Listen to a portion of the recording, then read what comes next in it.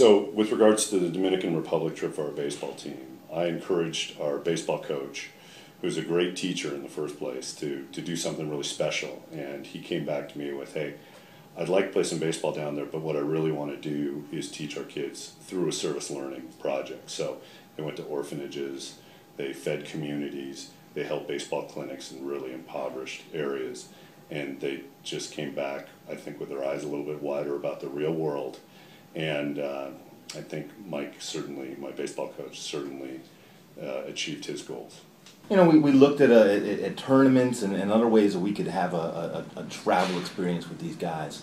But at the end of the day, we decided we wanted an experience that was unique, that had baseball as an element of it, but not necessarily the dominant element.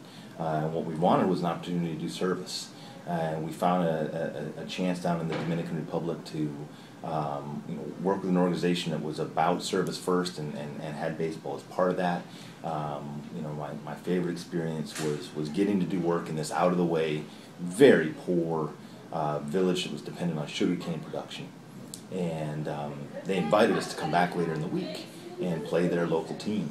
And, watching our guys who are used to playing on field turf show up at this cow pasture with chunks of foam as bases, and play these guys who they didn't necessarily speak the same language. They didn't necessarily share a lot of same cultural traditions, and certainly socioeconomically there was a big gap.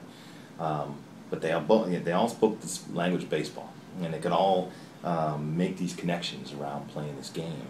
And afterwards we stay around and hang out and talk to those guys, and watching my guys really make these connections with people from a very different place as people, right? Through the game was why we were there, and when we finally got them back on the bus, a lot of them had given away their bats, their spikes, their shirts off their back to these guys who just didn't have a whole lot. Were very talented players, but just didn't have the financial infrastructure my kids had.